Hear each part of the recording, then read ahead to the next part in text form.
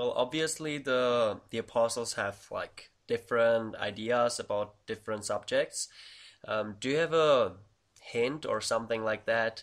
If any apostles are like, which apostles do you think are mainly against the idea of Mhm. women having the priesthood or something, and which are in favor of it?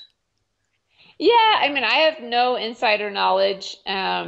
I've never, I don't talk to them, obviously. They don't communicate with us.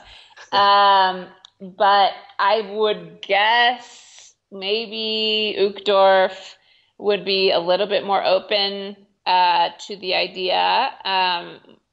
Maybe Christofferson. Um,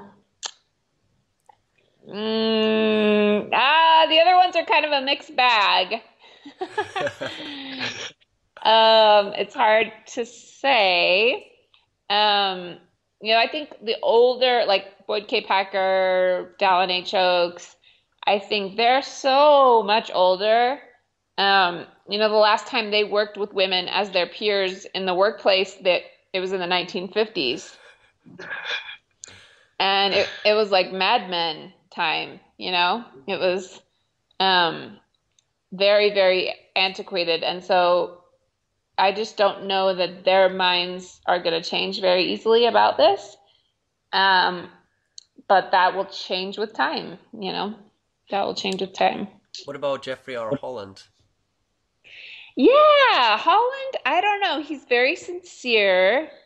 Um, and like, I don't know. He's also a mixed bag though.